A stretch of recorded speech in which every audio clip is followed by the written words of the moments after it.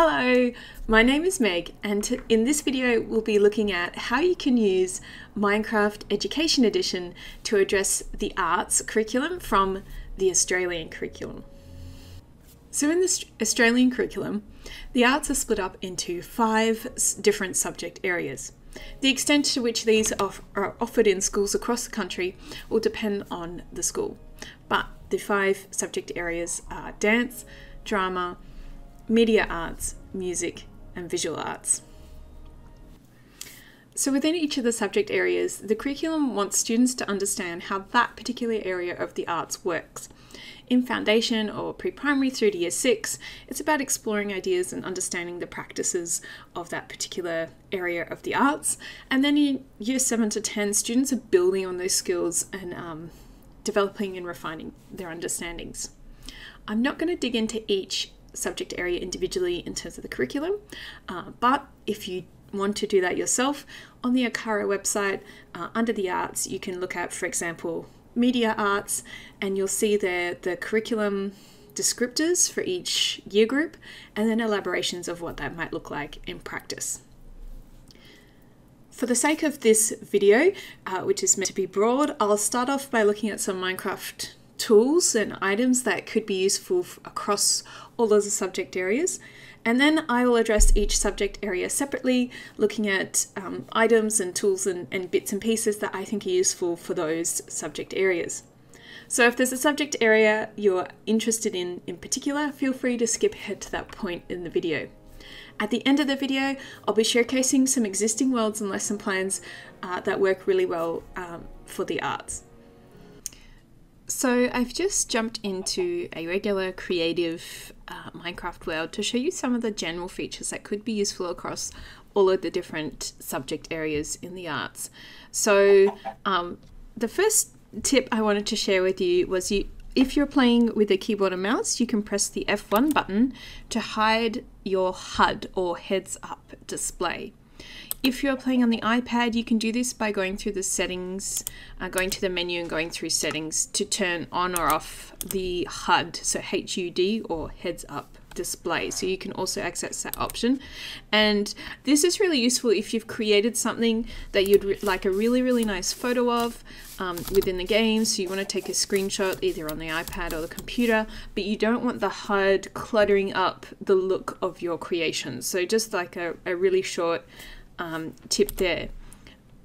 Staying with those sorts of tips, if you press F5, we can actually change the viewpoint of the character, and that's through using a keyboard and mouse. So you can see here that allows you to see your character within the world rather than through their eyes. So if you're on the iPad, you'll need to go through the settings menu to trigger or toggle between these different camera views.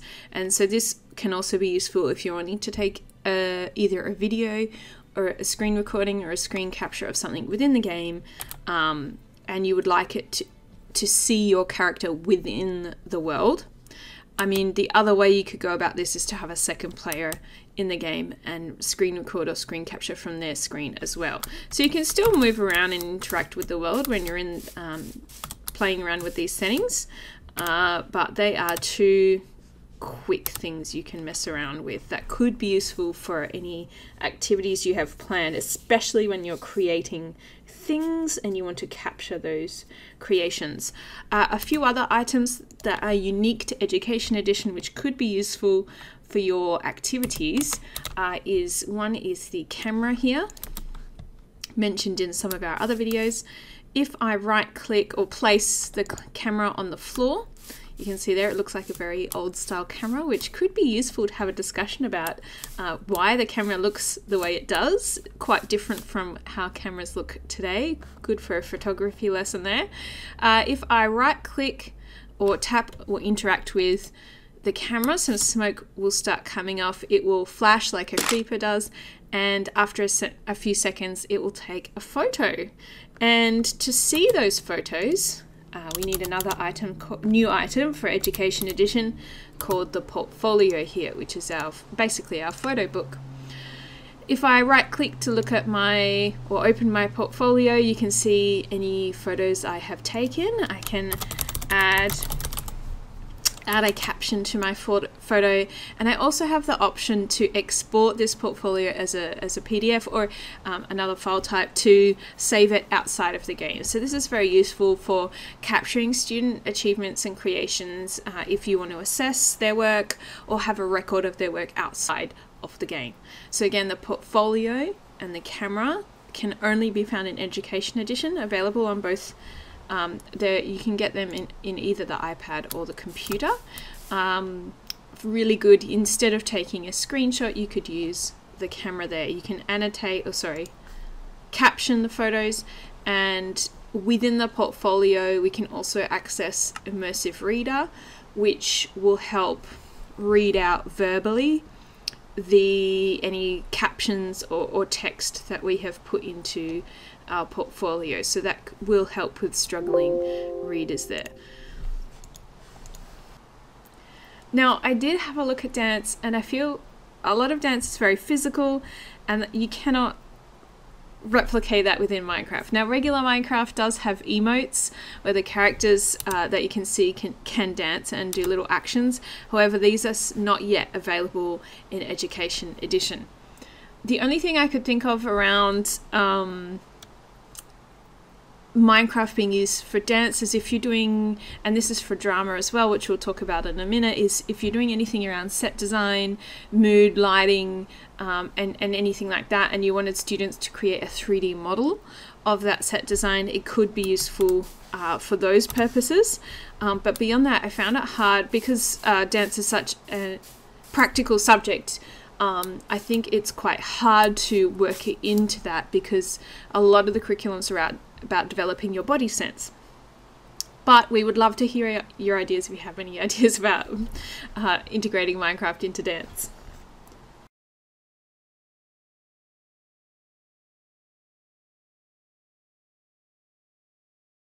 So this is the set design world that you can easily download through the Minecraft lesson plans.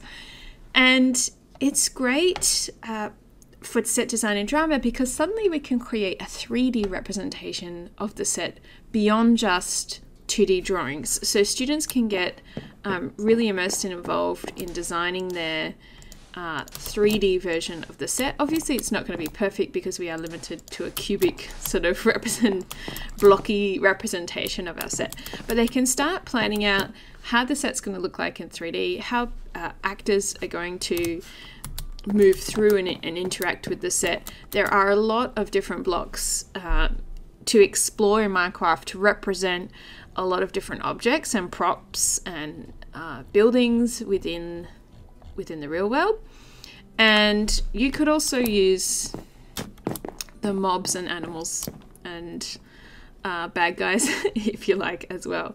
So again, you could use your camera to take a photo of the set, or you could take a screen recording and have students narrate their design decisions of the set as they walk through and the design, or you could have them even recreate sections of the play and verbally narrate and do the lines of the different characters if you had multiple players in the same world. And the other thing is they can, if you have a team of students working together, they can collaborate on the set design all together, which I think is harder to do on pen and paper. So this is the basic set design world here with a bunch of different empty rooms for many groups of students to engage with there. The other thing I think is very useful for using Minecraft in drama is our NPCs, or non-player characters. So in creative mode, if you look up spawn NPC, or you can just type in NPC for non-player character, you'll see a rainbow looking egg. Now if I get out my rainbow looking egg, I'll change back to this view, nothing's happening. It's not working. This might happen to you. Now if this does happen to you, there is a setting that needs to be toggled or turned on or off to get NPCs working. It's called World Builder. So you can do that through the settings menu, or you can do it with a slash command. So I'm going to type in /WB as the shortcut for World Builder to turn the World Builder status to true. You can see that up the top left. I should now be able to create NPCs. The reason this is usually off is if you create too many animals and NPCs, it can start lagging the server, so you may want to let students know not to do that. Or only give certain students that permission to create NPCs here. NPCs can be great for representing characters in a story, and the other thing we can do is once we have created the NPC, if I interact with that NPC, I can change their appearance within our menu here. We have a bunch of different costumes available. It's still limited, but they are adding more costumes as time goes by.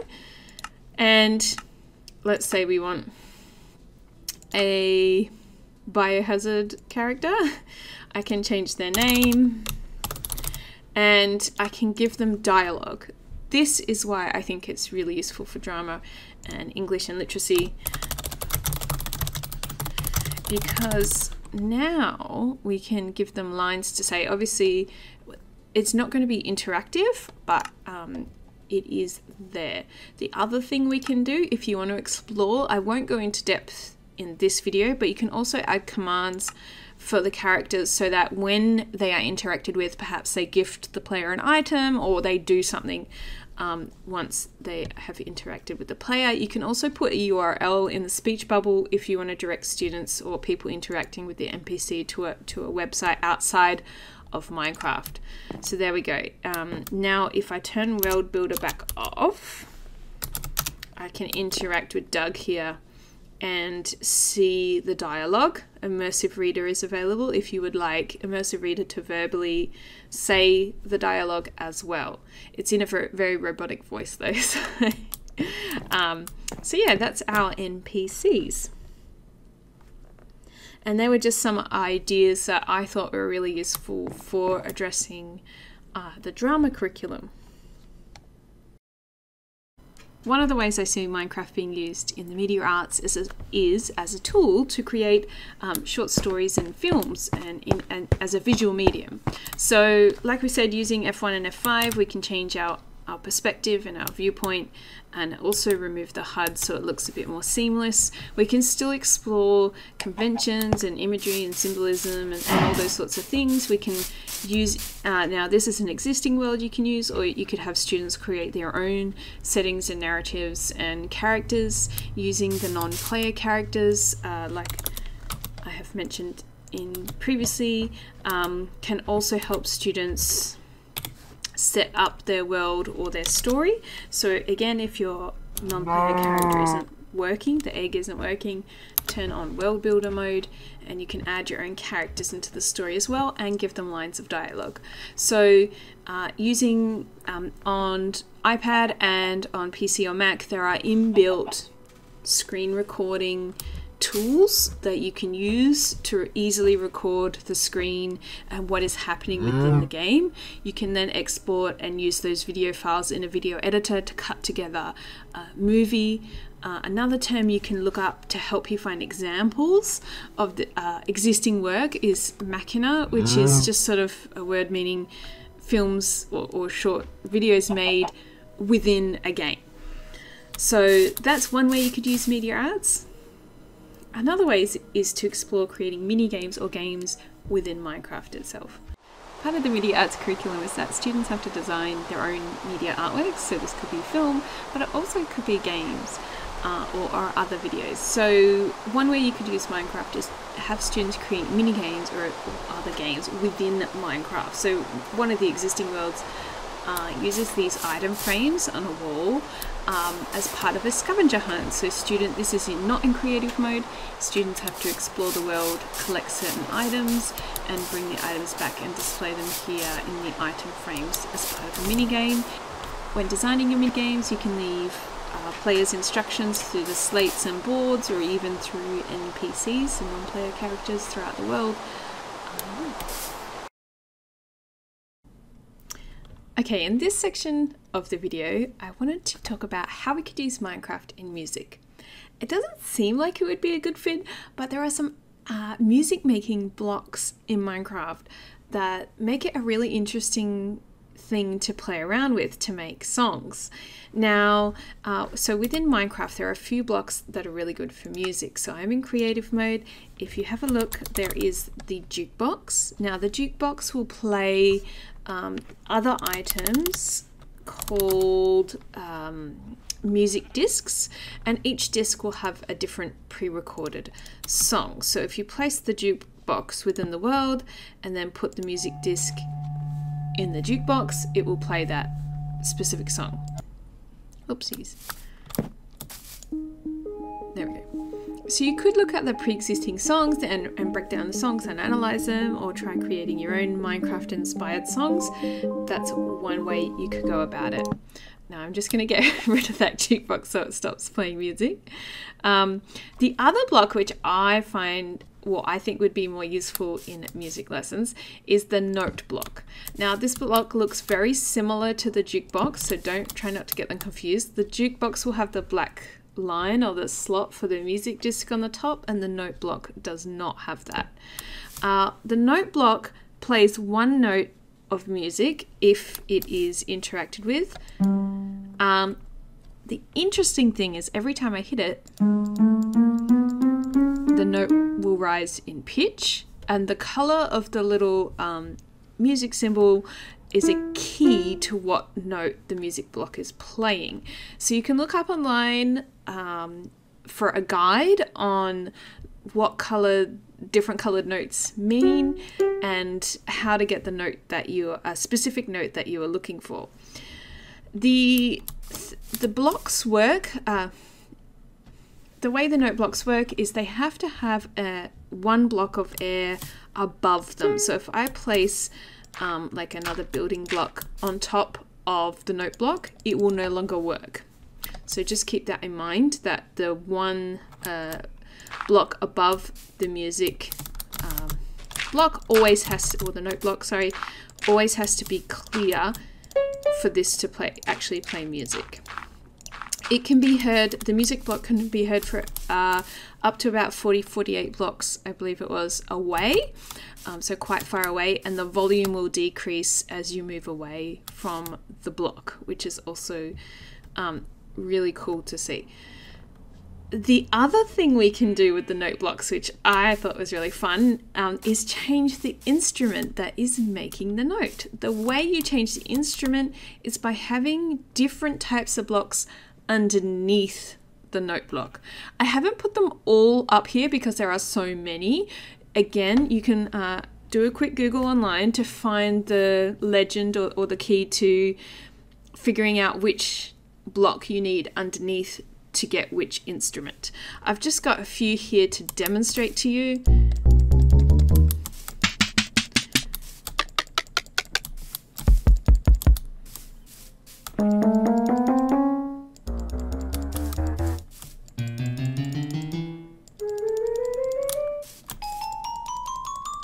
So you can get a wide range of sounds from this one note block. The other thing that the note block can do, instead of me going around hitting each of the blocks in time, so I guess you could get a group of students together to try and play a song, although that would be really difficult with the timing, but hey, timing is a key part of music. You can start using the redstone items to interact with the note blocks. So if I turn the lever on here, there will be an active signal sent through the redstone wire here, and it will activate the note block and play one note. So you'll notice that the note is not increasing in pitch in this case. So what I could do is hit the block to set it at the note that I want it set it at the note I want it to play, and then hook it up to a redstone system to get it to play a little tune. Now, I'm not going to go into depth in this particular video on how to make songs and music with the note blocks in Minecraft with redstone. I'm just going to say it's possible. It's involved, but it's possible, and it's there are some really, really cool examples on YouTube that you can have a look at to give you some ideas of making music within the game.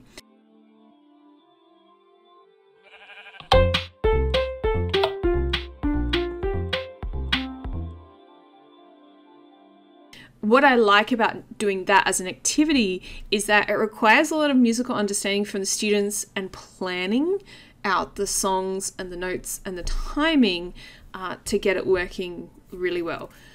So that is how I see Minecraft being used in music. I'm not a musical expert, but these are some of the items that you can explore to use Minecraft in your music lessons. Now let's have a chat about the visual arts. Now, Minecraft seems a bit of an unconventional tool to be using in visual arts, but it's actually really good for exploring a few different aspects. So one aspect is that obviously Minecraft worlds are based around cubes, so Minecraft is a fantastic place to make pixel art and to have a look at pixel art as a format. We have a lot of different colored blocks to choose from. Because we're just going for color and look, you don't need to worry about the properties of the blocks. Colored wool is a really good one to go for, or concrete here. Comes in lots of different colors, and you can have students, now you could just use any blank creative world. You can build straight up and down in the air, or building on the floor is probably easier because you can place the blocks wherever, whereas if you try and build in mid-air, nothing will happen unless you're building up on an existing block. In creative mode, the blocks are easy to place and destroy, and you have unlimited blocks at your disposal. So yeah, a great tool to explore pixel art. The other thing I really wanted to show you, which I think fits really well in visual arts, is the structure block. So the structure block is a special block that you wouldn't normally use, but I think it has a lot of really good applications for visual arts. So when I place the structure block, you'll see this grid sort of hovering in midair with a green line and some white lines here.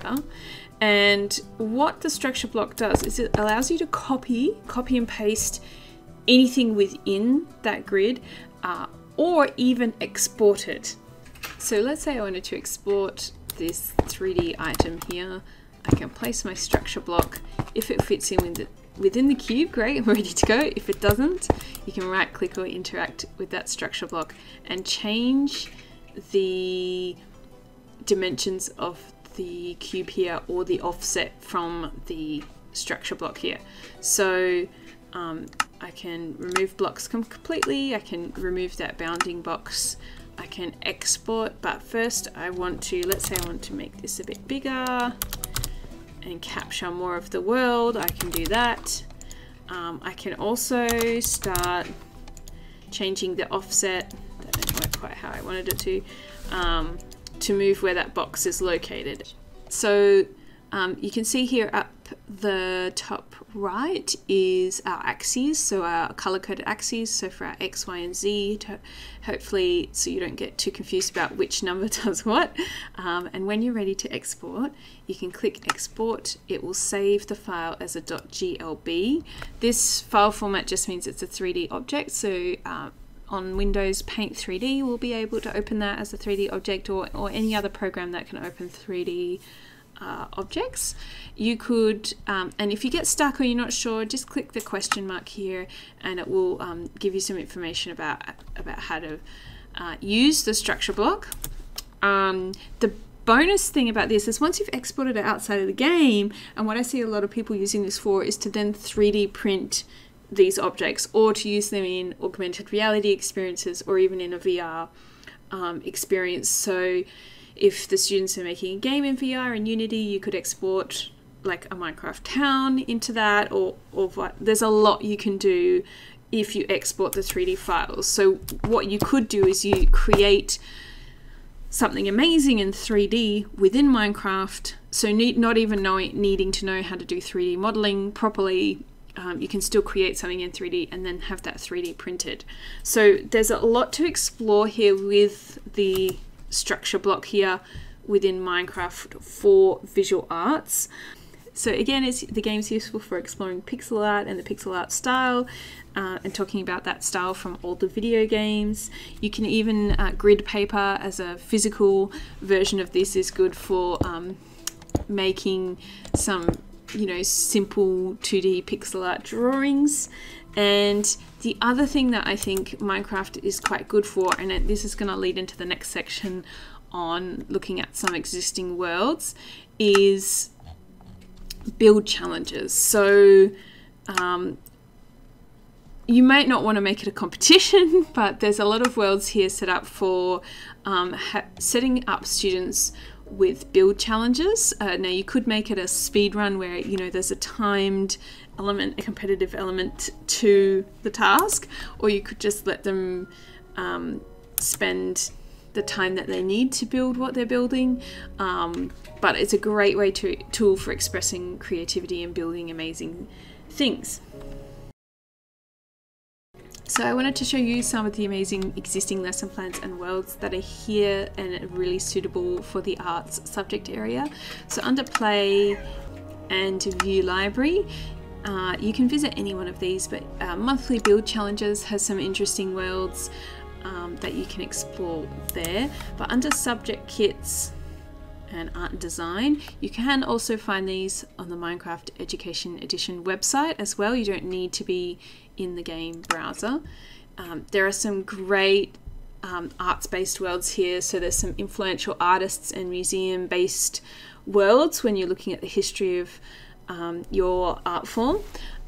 There's a lot around architecture and replicas of existing things from around the earth, whether there's a really great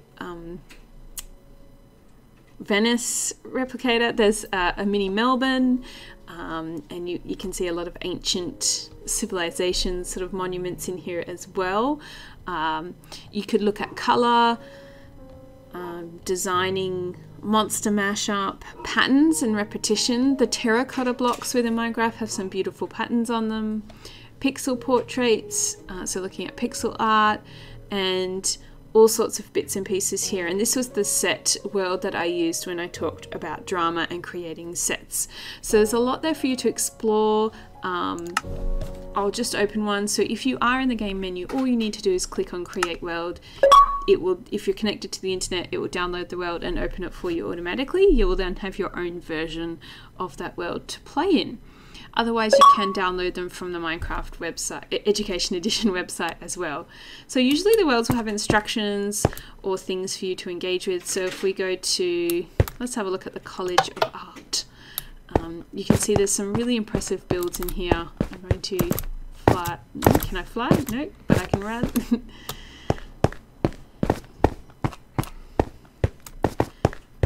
So you don't feel the pressure to create something yourself if you're not comfortable doing so. Ooh, give blocks. Yeah, I want some blocks. Ooh, there we go. So that's an example of an NPC that's programmed to gift items to players. Am I allowed to build in here? Wall 1.7. Yes, so you can see here in this world, these brown blocks mean build allow. So students are allowed to create art and build on the walls, but the rest of the room is not. Students will not be allowed to build in, so they can't destroy the museum, but they can produce artworks on the wall here and fill up their own your own classroom museum of art. So they are some of the existing resources that you can tap into to use Minecraft in your arts classes. Thank you so much for watching this video. Hopefully you have learned something new and have been inspired to try using Minecraft Education Edition to help teach the arts.